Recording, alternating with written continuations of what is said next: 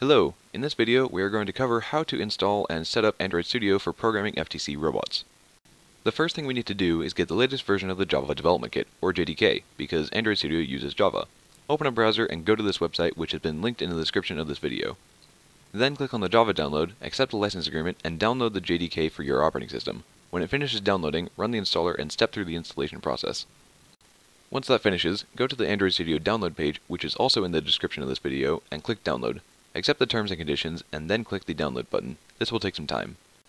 Once it finishes, run the installer and step through the installation process. When you're asked for which components you want to install, you can uncheck the Android virtual device. It's an emulator for Android devices and we don't need it, plus it's an extra gigabyte of download space. From here on, you can simply choose the default settings. You will reach multiple loading screens, so wait patiently for them to finish. Once the installation is complete, you will arrive at the Android Studio welcome window and you will need to import the FTC SDK or Software Development Kit. If you don't know what that is, it basically contains a bunch of code that allows us to write op modes for the robots. To get it, check out our video on version control. If you really wanted to, you could just skip that and download the FTC SDK directly, but there are numerous advantages to using version control. Without it, it's hard to have multiple programmers working on the same code, and it's difficult to update to the latest version of the SDK, so we highly recommend using version control. Once you have the FTC SDK in your computer, we need to import it into Android Studio. You only need to import the project for the first time, and then you can open it later on. Click the Import Project button and navigate to the FTC SDK. Select the folder, not anything inside, and then click OK.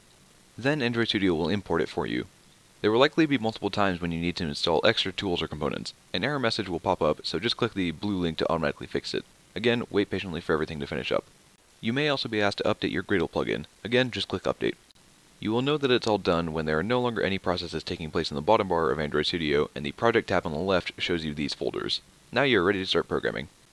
Hopefully this video teaches you enough to install and set up Android Studio. If you have any questions, feel free to post them in the comments below and we'll get back to you. Thanks for watching.